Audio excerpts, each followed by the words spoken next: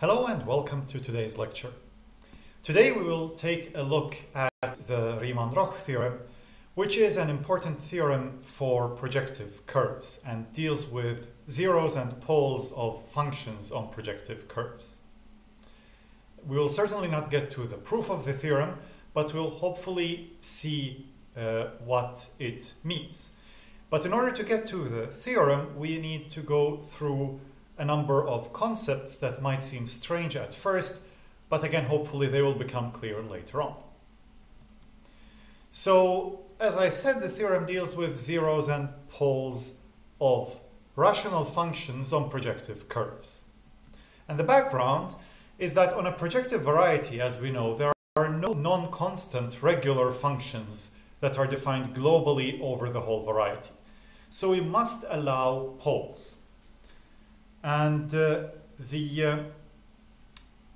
functions we get are sort of rational functions, f divided by g, and we must allow points x such that g of x is equal to 0. Otherwise, we'll only have the constant functions. But having a pole is kind of a bad behavior, so we want to control the poles of rational functions in some fashion. So the problem is to determine the size of the set of rational functions having prescribed poles of prescribed multiplicity. So say I take my P1, if that's the most simple example of a projective curve, and then I have a point x equals 0 and x equals 1, choosing some affine coordinates. And say that at x equals 0, I require my function to have a pole of order at most 5.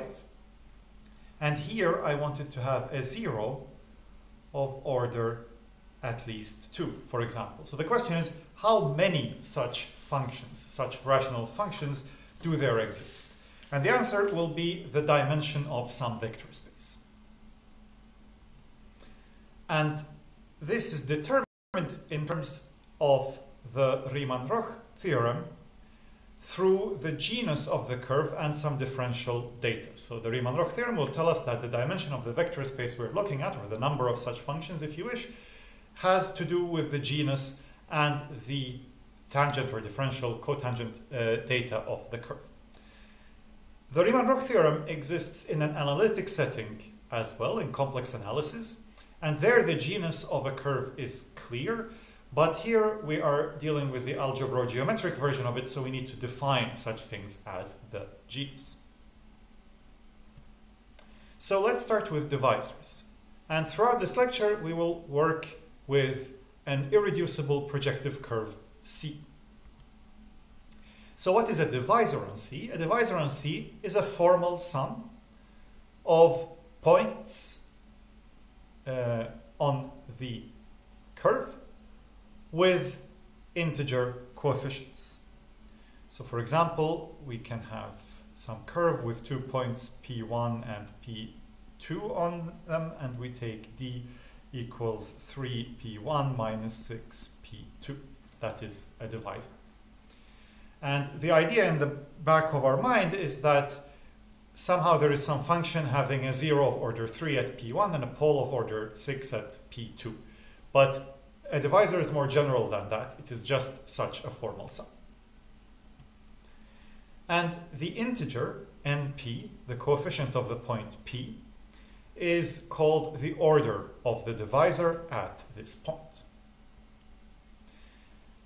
And if we sum all these orders, then we get the degree of the divisor.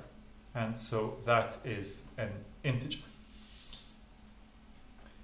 So for example, in our previous example, it would be 3 minus 6, which is minus 3, the order of the divisor.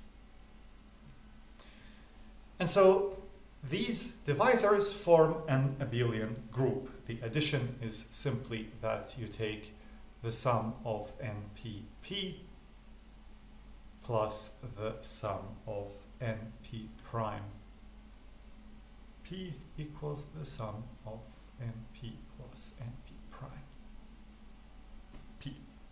And 0 is simply the sum of 0 p. So this is the abelian group of all divisors on C. It is clearly abelian because the addition is based on addition of integers. And so the main example, the principal example of this construction is associating, as I mentioned briefly, a divisor to any rational function. So to give you an example, let us look at this in an affine setting.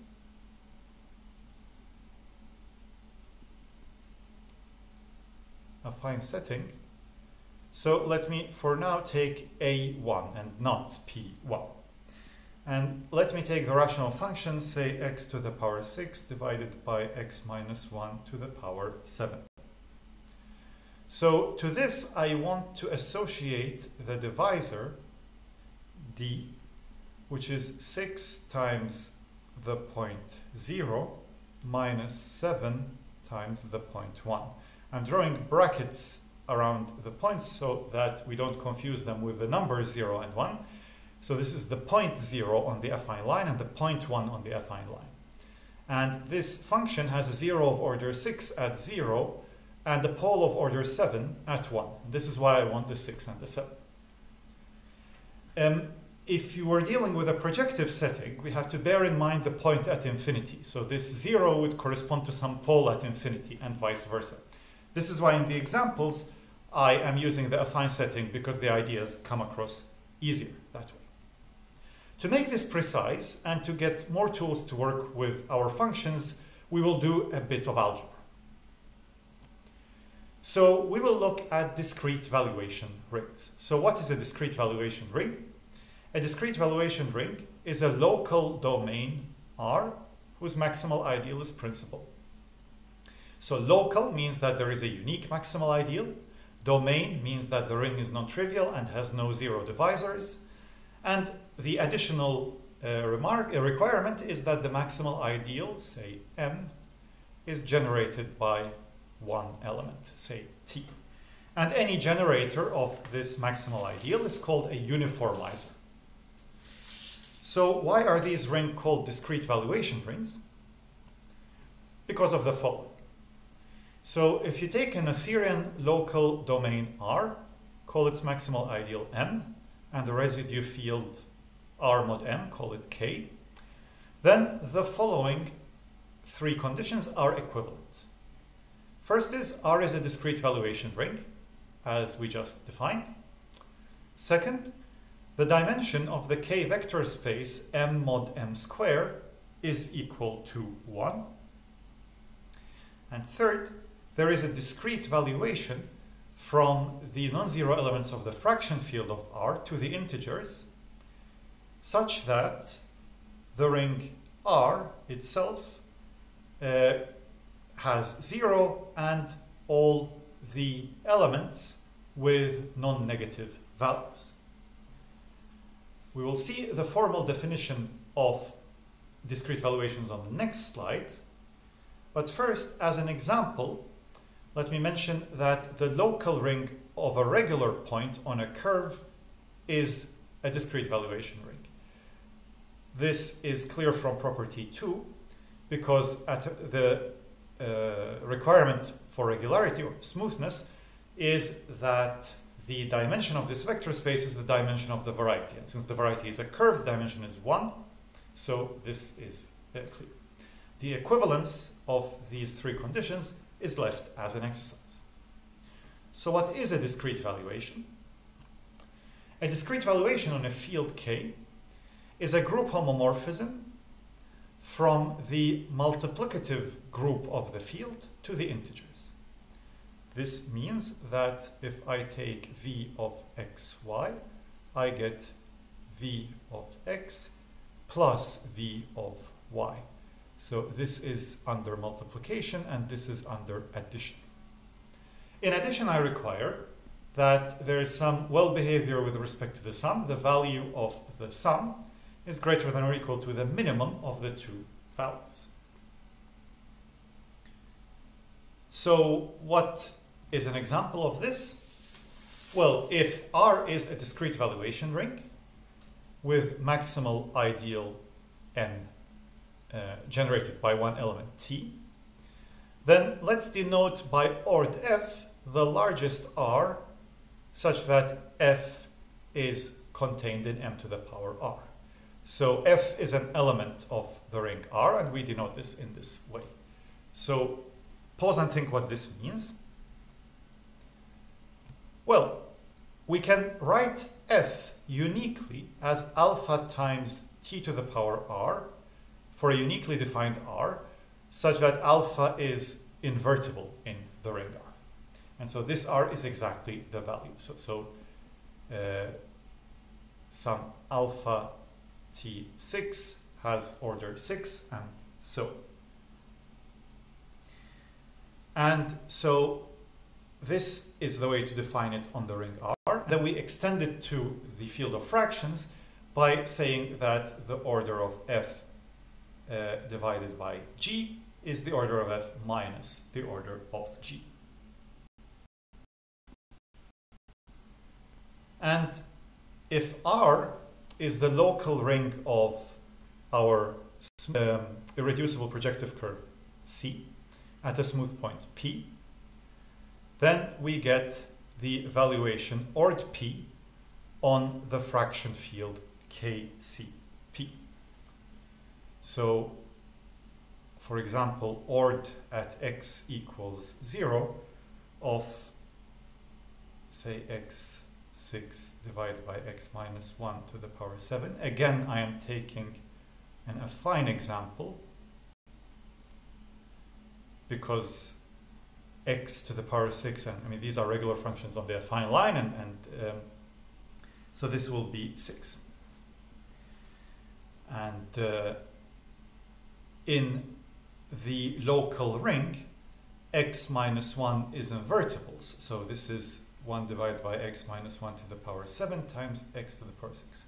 So this is our t, this is the generator of that maximal ideal, and this is invertible in that local ring. So that is the general ideal, illustrated in an affine case.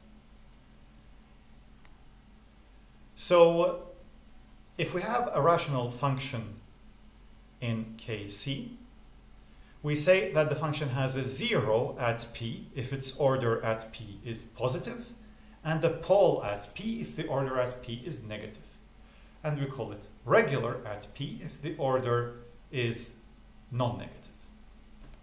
So you might want to pause and think of a projective example of these things and how they look in that setting. So this brings us now to the notion of a principal divisor that will make precise what we wanted to do earlier. So first, a proposition that the number of zeros and of poles of any function, rational function phi in Kc, that is not identically 0, is finite. And if phi has no poles, then phi is constant. Well, the rough idea is that on affine patches, we'll be able to write this as f divided by g. Both of these have a finite number of zeros, so this will have a finite number of zeros and poles. And if it has no poles, then we know it's a regular function, so it has to be constant if it's a globally defined regular function. And so now assume that the curve C is smooth and take a rational function on C. Then we define the following divisor. The divisor will, so remember, a divisor is a formal sum of points. And now, as the order, we take the order of the function at that point. So this works if f is not 0, not identically 0. And we define the ord at p of f to be infinity if f is identically 0, or in fact, if and only if f is 0 everywhere. So this gives us really a function from Kc to Z union this infinity. That is just an added convention. So this we call the divisor of f. And A divisor of this form, a divisor for which we can find a function f such that this holds, is called a principal divisor. And the principal divisors form a subgroup of the group of divisors, and since that group is abelian, this subgroup will be a normal subgroup. So we can look at the quotient group, and we can express it. So what does it mean to be in the quotient group? Well, so we call two divisors linearly equivalent if their difference is principal, and the quotient group of these equivalence classes, the quotient group which will be the group of these equivalence classes, is called the divisor class group, CL of C, or the Picard group, PIC-C. There's a more general definition of the Picard group, but in this setting, this is what it is. Finally, we can put an order on divisors. So if a divisor is a sum of np times p, and another divisor is a sum of np prime times p, then we say that d is greater than or equal to d prime, precisely when all these orders are superior in d to those in d prime. This defines a partial order on the divisor class group.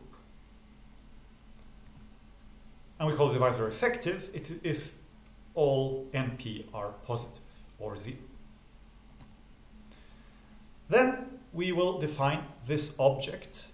So first let's look at it and then let's see what it means intuitively. So for each divisor, we set L of d to be the set of all functions, rational functions on the curve, such that the divisor of this function is greater than or equal to minus d. So for example, if our d is, say, 3p1 minus 6p2, then minus d is minus 3p1 plus 6p2. And so saying that the divisor of the function is greater than or equal to minus d means that we are allowing a pole of degree at most 3 at p1, and we require a 0 of degree at least 6 in p2. The proposition is that this is a k-vector space of finite dimension L of d, and it is determined up to isomorphism by the linear equivalence class of d. The first part I leave as an exercise. To see that it is determined by the linear equivalence class, what does it mean? So assume that I have a different divisor, d prime, that is linearly equivalent to d. So it's d plus div g for some function g.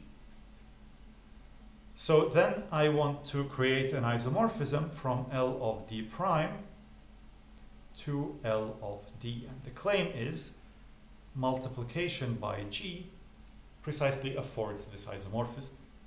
Why is that? Well, so if div f is greater than or equal to minus d prime, then this is if and only if div fg, which is div f plus div g, is greater than or equal to minus d prime plus div g. And this is exactly minus d. So I get that these two are the same. So intuitively, what this means is that the poles of f are controlled by d, as I said. So where d has some a point with high enough order, then we are allowing a pole, vice versa. So we want to determine the dimension of this vector space. This will tell us how many functions, in some sense, have their pole behavior controlled by the divisor d. And that is what we will do using the Riemann-Roch theorem in terms of other properties of the curve.